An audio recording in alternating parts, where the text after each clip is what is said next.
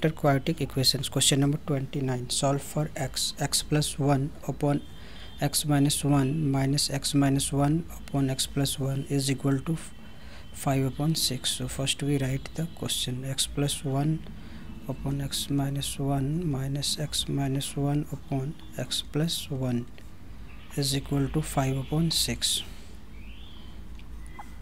तो सबसे पहले इसमें हम एलसीएम लेंगे दोनों का, ये x माइनस 1 और x प्लस 1, और इसको इसके साथ मल्टीप्लाई करेंगे तो ये हो जाएगा x प्लस 1 की होल स्क्वायर और ये x माइनस 1 की होल स्क्वायर.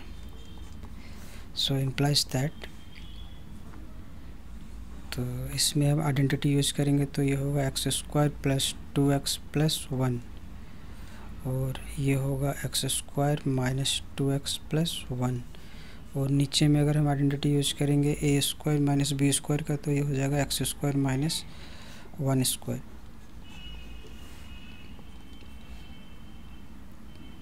सो x square plus 2x plus 1, और इसमें ब्रैकेट को ओपन करेंगे तो क्या होगा, साइन इसकी चेंज हो जाएगी. So upon x square minus 1 is equal to 5 upon 6. So implies that इसमें एक्स स्क्वायर से एक्स स्क्वायर कैंसिल हो गया. सो 4x और ये 1 से 1 भी कैंसिल हो गया. सो 4x upon x square minus 1 is equal to 5 upon 6.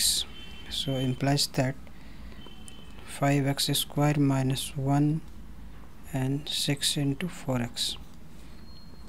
So implies that 5x square minus 5 is equal to 24x.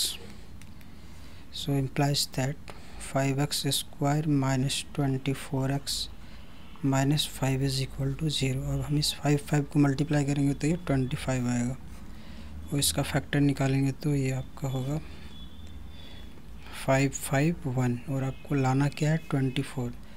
तो अगर हम 25 में 1 लेस करेंगे तो 24 आ जाएगा, पर हमें माइनस में चाहिए तो माइनस प्लस, तो इसके रिज़ल्ट आएगा माइनस 24. तो हम that 5x square minus 25x plus x minus 5 is equal to 0, और फर्स्ट टू पार्ट में हम कॉमन लेंगे ये 5x. सो ये होगा x माइनस 5, और लास्ट वाले में कुछ कॉमन नहीं है तो 1 कॉमन होगा. So x minus 5 and 5x plus 1 is equal to 0. So x minus 5 is equal to 0 or 5x plus 1 is equal to 0 or 5x equal to minus 1. So x equal to minus 1 upon 5. So therefore x is equal to 5 comma minus 1 upon 5. Answer.